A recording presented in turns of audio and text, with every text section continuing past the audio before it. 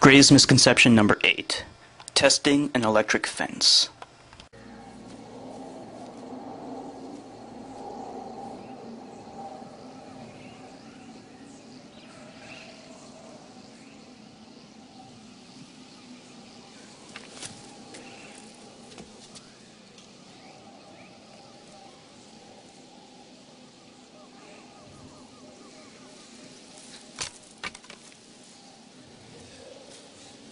I guess it means the power's off.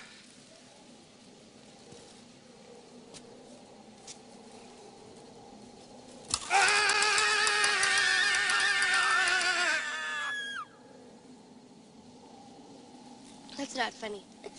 That was great. Perhaps you have seen a movie where a character throws an object onto a fence to see if there's an electric current running through it or not.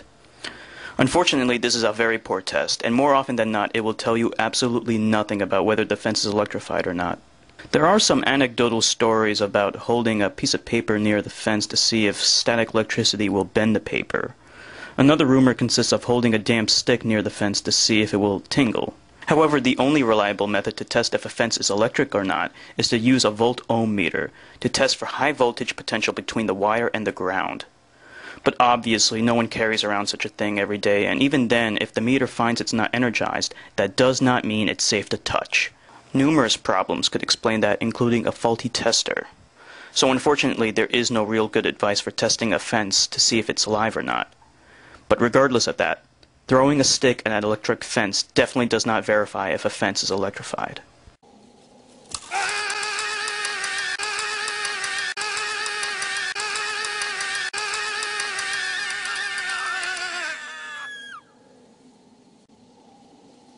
That's not funny.